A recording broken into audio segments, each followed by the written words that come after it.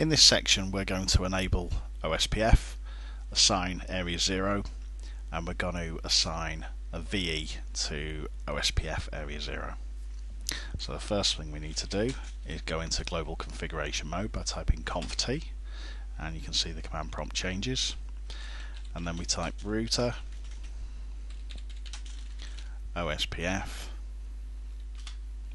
and then we type area 0 and hit return and exit. The next thing we need to do is assign a VE that we've already created to OSPF area 0.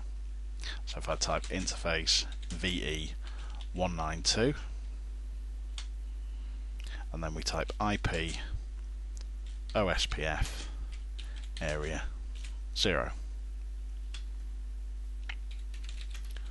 We exit out of configuration mode, and now we can type show IP OSPF. You can see that process is running.